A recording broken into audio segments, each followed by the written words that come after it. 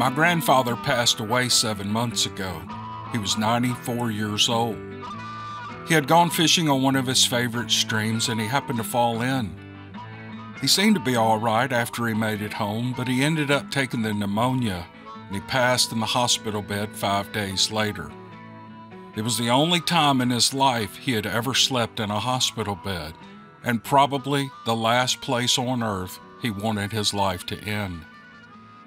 He lived his entire life on a piece of property that his grandfather had staked and claimed in northwest Idaho. So my great-great-grandfather was born in 1874. He didn't start putting this place together until about 1901, but he left home in Missouri in 1894. My family wasn't big on remembering and revering when members of my family did what.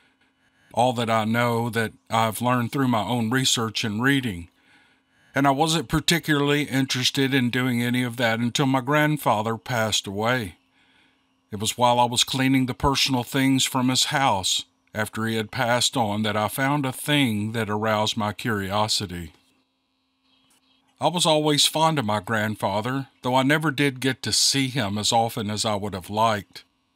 My father chose not to stay on the property when he became old enough to marry and settle down. We moved to Billings, and that is where I grew up.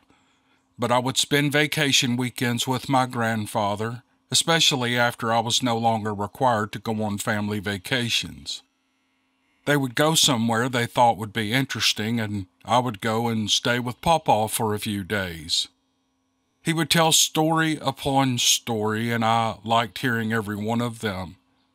So it came as a real shock and surprise to me when I was going through his things that I found a plat of acreage that had been created when he had built his house.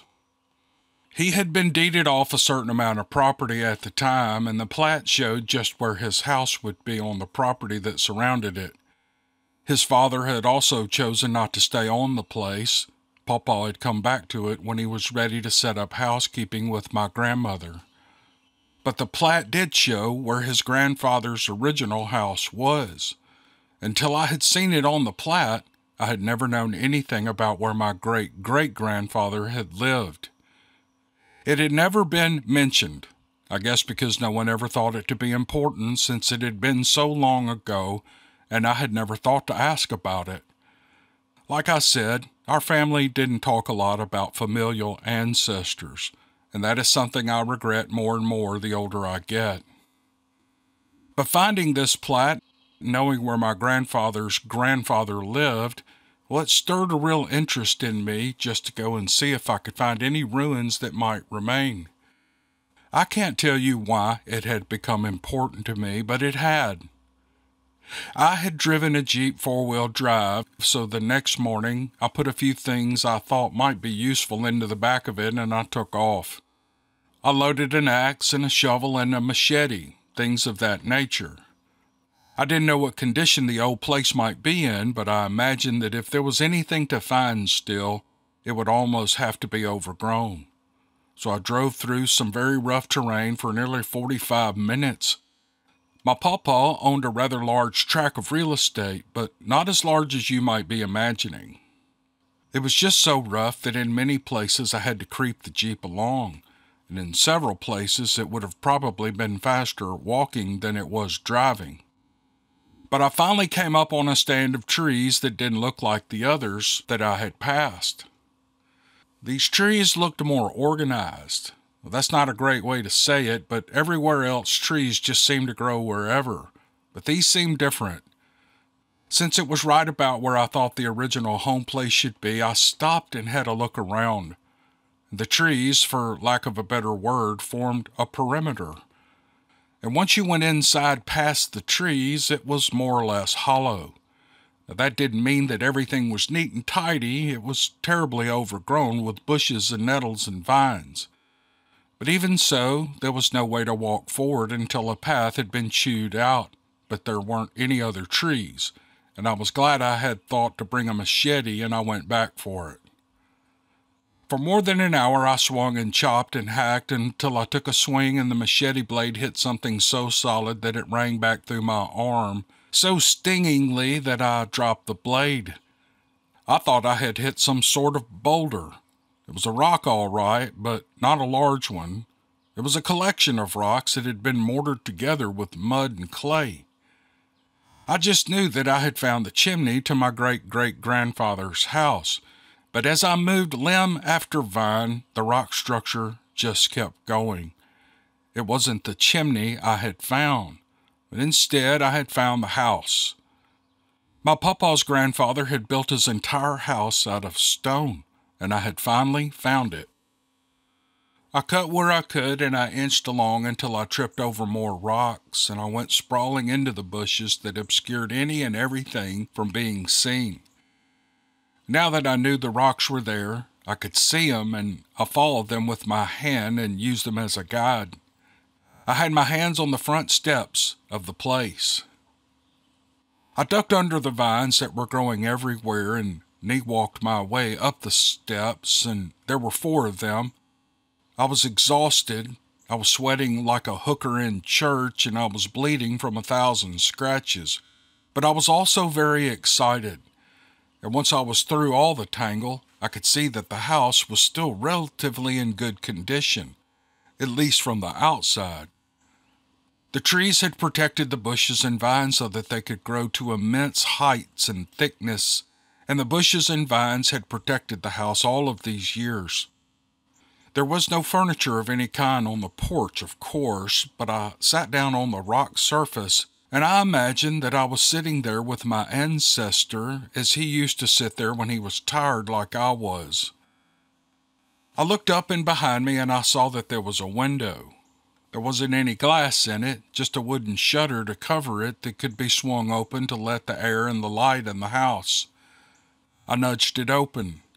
I was afraid it would fall because of how old the hinges were, but it held. What fell was about 1,000 half-eaten acorns that some animal had pack-ratted away in between the window shutter and the house. I opened the window further and I looked inside. The place was a total mess. Vines had grown up through the floorboards.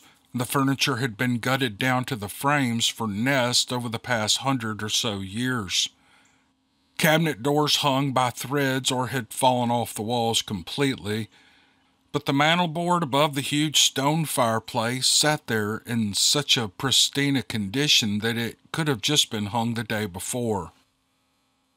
I crossed the porch to the front door and I pulled down on the latch, and of course it refused to give. I gave the whole door a push and found that it had swelled and warped over time until it was seated firmly in place inside the doorway. I could have kicked at it until it gave way or splintered, but I really didn't want to destroy anything if I could help it. And I walked back over and waded into the piles of acorns, and I pulled myself up into the window. With as much care as I could, I lowered myself inside. And I had no idea how solid the flooring was, and I didn't want to jump down only to drive myself through the wood. Many times I had wondered about the possibility of snakes or the hurtful kinds of spiders that might be living in the house, and especially under it.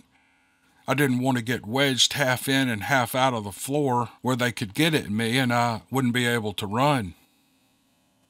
I slid on down and found that there was some give to the boards of the floor, but all in all it was fairly solid. The window let in some light, and what light there was underneath all those trees and bushes, but it was still dim. I looked and found one more window in the main room and one in the kitchen, and I opened them both and I could finally see rather well. There were a lot of cobwebs and dust, but underneath all of that you could tell that at one time it had been a very cozy and unique home. It was empty by and large, but at one time it had been a nice house, and I eased through the rest of it, and there was only 2 other rooms, and they were in similar condition to the main room. I looked and saw nothing that would have been worth picking up and keeping as a memento of my visit. I had known there would be nothing as I looked around, but it would have been special to have spotted an old watch, a knife, or something like that. I was getting tired of breathing the dust and droppings from animals that had been dead for 100 years, but I sat down on the hearth so that I could take a last moment to wonder what it had been like for my grandfather's grandfather to have sat in this very room and passed the evenings. I didn't know when or if I would ever get to come back to this place, so while I was here, I wanted to make the most of it. After some time, I decided that it was time to go, and I still had the jungle out in front to navigate myself through, and then the kidney-rattling drive to make before I got back and returned to work that I had left unfinished. And I suppose I scooted forward a little as I was standing up, and I heard and felt a stone rattle or grind as if it was loose from its housing. I turned so that I could make sure that it was sitting as it was supposed to be. But nature might claim this old house, but I wanted to leave the house itself in much the way that I had found it. But when I looked, I saw why the stone had been loose. It had been intentionally left that way. Instead of seeing dusty and crumbling jake-leg mortar around the edges of where the stone would have been firmly seated, there was a cast iron rim around the whole thing. It was only then that I noticed that the edges of the stone had been chiseled away to make it more or less rectangular in shape. I quickly picked up the stone and set it aside. Dark and completely lined with iron was a box. The stone had only been the lid. Camouflaged as well, I guess. This was my pawpaw's grandfather's version of a safe or a safety deposit box.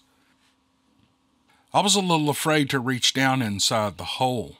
It was as dark as the dungeon in there, and I didn't know that something may or may not have made its home in there.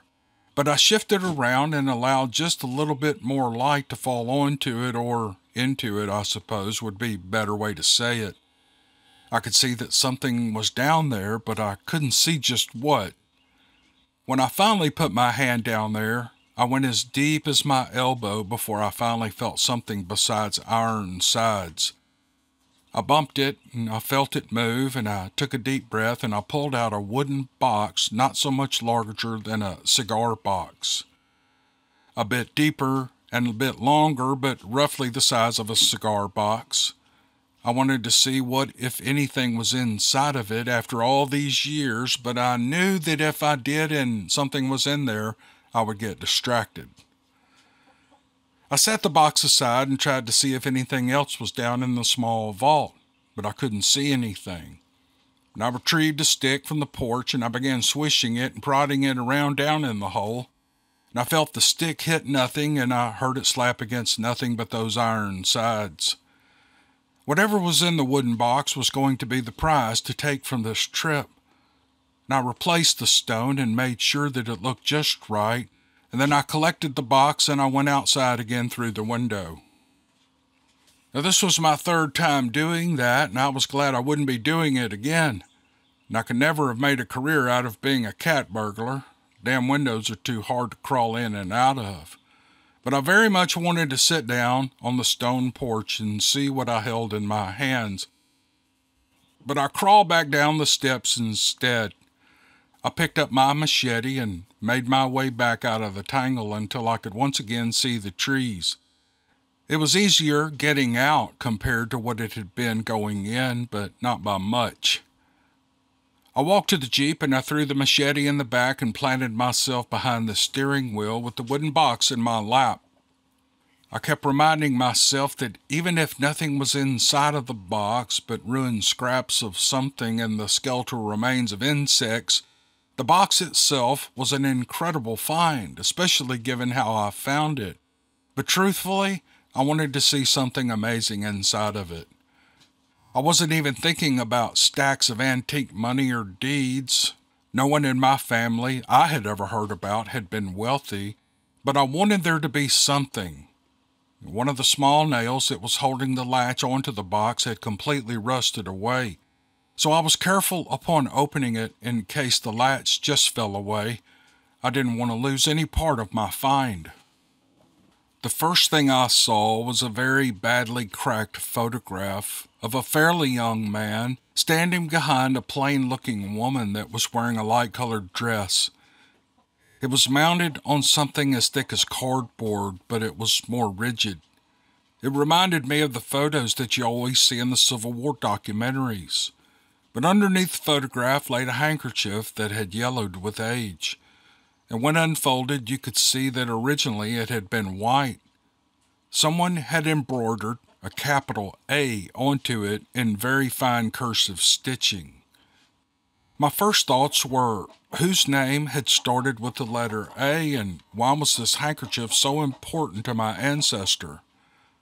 I turned the photo over carefully and saw that it read a faint script. Leander and Amelia Monroe, wedded 7th May, 1893. My last name is Monroe, and my family's middle name is Leander. I was looking at the only photograph that I was aware of my great-great-grandparents. I knew this to be a prize that I had been hoping I would find, or I thought I knew that, but then I saw the sack of papers laid neatly in the bottom of the box. I pulled at the corner of the first sheet, and it broke off in my fingertips. I was so mad that I was going to have to wait to find out what was on the papers, but I couldn't take the slightest risk of destroying them just to try to read them. So I put everything back in the box, and I made myself focus on getting back to my grandfather's house in one piece. And once there, I could learn what was on the papers. The way back to my pawpaw's house was rougher than I had remembered, even though it had only been a couple of hours, but I finally made it back. The rest of my family, my parents and my wife, were going to come and help with the clean out. For now, I was just glad that I had come for the day or two to work without them, because it gave me some time to myself with the contents of the box. Unless I was taken completely by surprise by what was inside, I would tell them all about finding it when I saw them, but for now, whatever was inside was all mine to spend time with. My pawpaw had a workbench of sorts in a spare bedroom of his house. It's where he used to work on and tweak all of his fishing gear. On that bench sat one of those big magnifying lenses with the light bulbs set in the housing so that everything you looked at was very large and bright. And jewelers used them for watch repair and such, and Pawpaw used his for tying flies. He used it a lot during the last 20 years of his life. I moved all of his bits and bobs aside so that I could have a clear and clean place to look at what was in the box.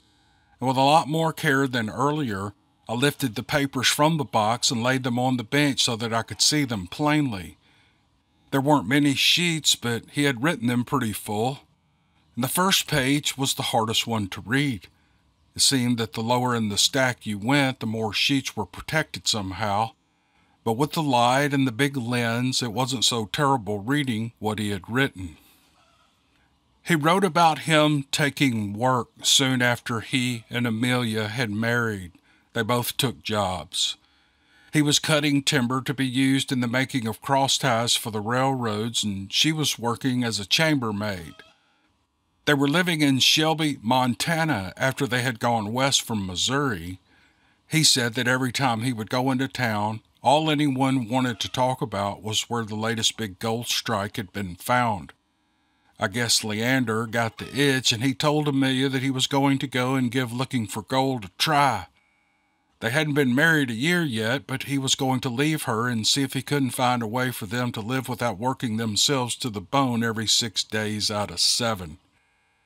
If Amelia argued about his leaving, he didn't write that down. And to the east and north of Shelby was still where a good many Blackfoot Indians made their home. Relations weren't at all that great between them and white people, but Leander didn't have anything against any Indian, and he doubted that he would run into any anyway. And if he did, surely they wouldn't have a problem with one man out in the woods washing a few pans of dirt in a creek. He told Amelia that everyone finding some gold, there wasn't any reason why a bit of it couldn't be theirs. And so he gathered a few things and set out to get rich. and Amelia stayed behind and she kept working. He traveled until it seemed that he was walking nearly uphill all the time. That was where he had wanted to go. He wanted to be close to the Canadian border.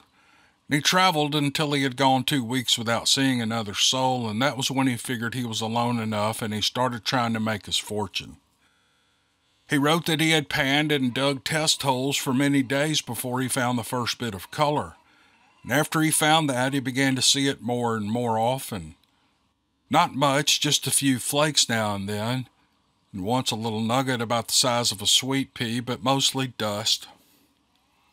He said that after a month he had almost enough to fill a thimble, but the knowledge that gold was out there hadn't left him, and he kept on looking. All through the remainder of the spring and through the summer months he worked.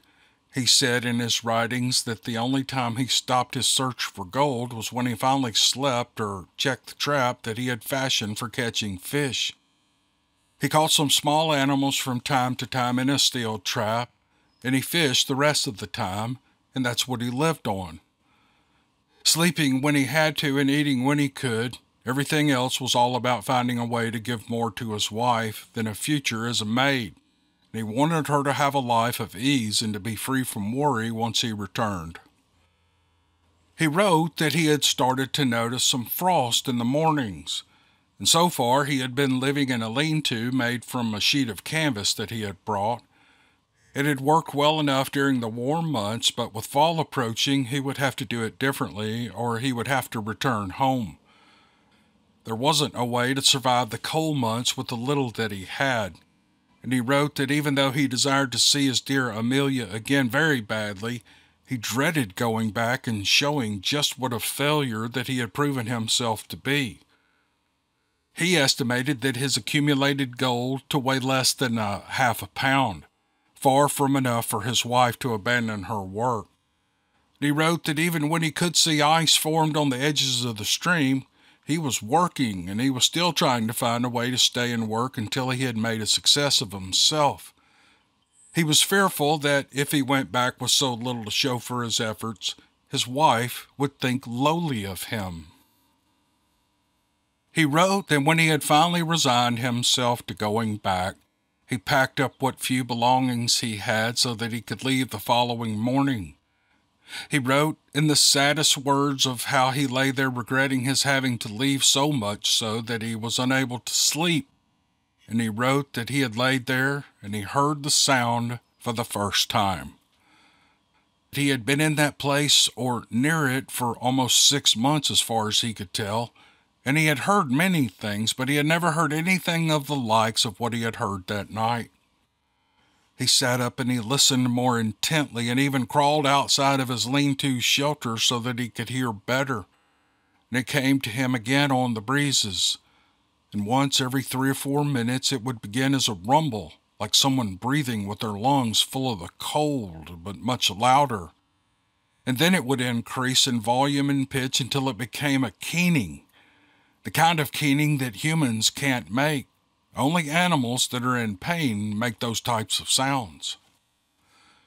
He wrote that he picked up his knife and his axe, and he wanted to be able to defend himself if he needed to, but he was prepared to put the animal out of its misery if he found it and saw that it would be for the best. He searched in the darkness for nearly 2 hours, walking a few steps and then listening for the wailing. The last time he heard it, he almost ran all the way back to his shelter. The sound had come from only a few feet away. And in the darkness, caused by the night and trees, he had brought himself very close to the animal without even knowing it was there. He stood trying to know what he should do next, and he wrote that he could hear it breathing. He knew he was very close, and he was very afraid. A bear was what he had been assuming this animal would be, but when he moved a branch so he could see, what he saw laying there was nothing resembling a bear or any other kind of animal he had ever heard of. It lay there under the cedar boughs, breathing shallowly.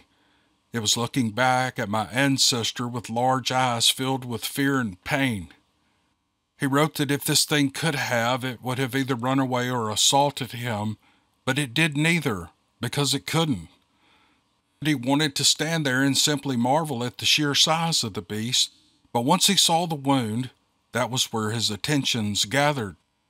Now, this thing lay there half again as long as any man, and was covered head to heel with a coarse matted hair or fur. And when it would snarl from the pain, he could see two massive rows of blunted yellow teeth surrounded by thick swollen lips. It was brutish looking, but it was also helpless. It had thighs the size of a man's waist, but a large section of a tree limb was buried into one of them. Only a few inches of it was visible, but that part looked as big around as the handle of a shovel. And the part that protruded pointed downward toward the thing's huge and grotesque feet. He knew part of that limb had been driven in and also upward into the thing's thigh.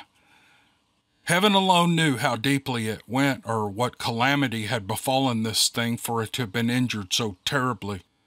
And my grandfather's grandfather wrote that if this beast was ever going to walk again or even live, that stub had to be removed. But what he didn't know was how the thing would react if that stub was touched or pulled on. One swipe from either of those massive arms could break a man's neck, and God help the fool who let his head get caught between both of those enormous hands. But the thought of turning around and allowing this creature to die crossed his mind, but his conscience would not permit him to do that. He wrote that he felt the fool by asking the thing if it could anyway understand him when he spoke, because he knew that it was only an animal of some bastardized variety. And the beast snarled and then relaxed again as the pain overwhelming it once more. Leander told the beast that he would return in short order with supplies to help, and he knew that the thing did not understand, but he felt better for leaving the animal with the knowledge that he would be coming back. He would have preferred taking the thing to where the shelter was, but that was out of the question, and he doubted that 3 men could have budged the creature. Being as all of his things had been packed away for what was to have been his departure, Leander thought it best just to move the shelter to the creature. Now that he knew where the animal was, he knew that it wasn't so far from the stream he had been working for months. And to find the creature, he had walked in a variety of patterns, and now he walked in a straight line back for his belongings. Once back, he laid all that he owned off to the side, and he stared at the beast. His better 2 shirts were in his pack, so he removed the one from his back and tore it into a few strips as best as he could. His eyes never left the eyes of the beast, who stared constantly at Leander, and with slow, easy movements, he eased himself between the creature's long, thick legs, and he touched the wound as gently as he could. The creature howled, but Leander would not move his hand. The creature eventually calmed as if in resignation of what was going to happen. He had a canteen full of water, but there wasn't an endless supply, and he decided washing the wound beforehand would be a waste. And he wrote that he patted the thigh of the uninjured leg until the creature breathed more easily and then closed its eyes. Having no idea if the creature would gush its life blood and expire, or grab Leander in a fit of pain and rage, he began to pull at the limb that was stabbed into the thing's thigh. He pulled more than half a foot of bloody wood from the leg, with the creature bellowing and howling the whole time, but it never raised a hand in protest. And when the stab was out, Leander washed the wound and bound it tightly with the strips he had made from his shirt. And he wrote that the hole should have been sewn closed, but he had neither the light nor the material to do that. And once he had bandaged the leg, he poured some of the remaining water into the thing's mouth for it to drink. And it was lying very still in an effort to control the pain. And Leander took his canvas and spread it over the creature as a blanket. Fever was still a threat, and he would ward it off if he could. Only when he saw that the animal was sleeping did he retrieve one of his shirts and sit back against a tree to watch over the beast. For 4 days he tended to this thing, bringing it water to drink, bringing it fish to eat when he could trap one, and cleaning the bandages and redressing the wound.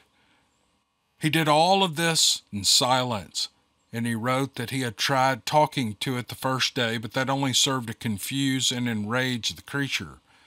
So each day, when his nursing details were completed, he would sit and study the small amount of gold that he had collected. The thing would lay there and watch Leander sift the gold from one palm to the other, and on the 5th morning after having found the creature, Leander awoke to find that this monstrous animal was gone. How anything that size could move so silently was a complete wonder, but it had. But it hadn't just left. It had left and come back and left again, all while Leander was totally unaware. Atop the canvas that had served as a blanket for the creature were more than a dozen stones made up mostly of gold. Some weren't much larger than apples, but a couple were the size of a man's fist or larger. And when the trash bits had been cleared, he had more than 20 pounds of gold. For more than 2 hours, Leander searched for the creature, but not even a track could be found. He assumed that the creature considered its debt repaid and further contact was needless. My grandfather's grandfather began the journey home feeling quite wealthy in a way that had nothing to do with the gold he was carrying. Eventually, he used his reward for the assistance to purchase this property in Idaho. I do not know if Amelia or anyone else ever heard how Leander came upon the funds to begin his life here, but judging by the way it was written, I have to believe this was something he kept to himself. I debated long about sharing this story with you, and I've shown the papers to no one in my family. They have seen the photograph and the handkerchief, but not his words. Those words I will keep to myself, the way I believe he kept the story to himself. I was able to go back to the stone house one more time before all the work was completed at Pawpaw's place. I wasn't expecting to find anything additional, and unfortunately I was right. I found nothing more, even though I prodded and jiggled every stone that I could put my hands on. I wanted there to be more to the story. I wanted to hear his thoughts on what he believed the creature to be. And now we call them Bigfoot. Most of us want to see one, even if they would be terrified at the time. My grandfather's grandfather did more than see one, and while he may not have been friends with one, a partnership had been formed with one, if only for a short time. I would have enjoyed hearing what Leander would have said to those who were certain that no such creature exists. Maybe the very few and rare times that one is spotted now is because my grandfather's grandfather saved the life of one. And maybe that act of kindness allowed a species to continue. I like to think about it in that way. I think Leander would also.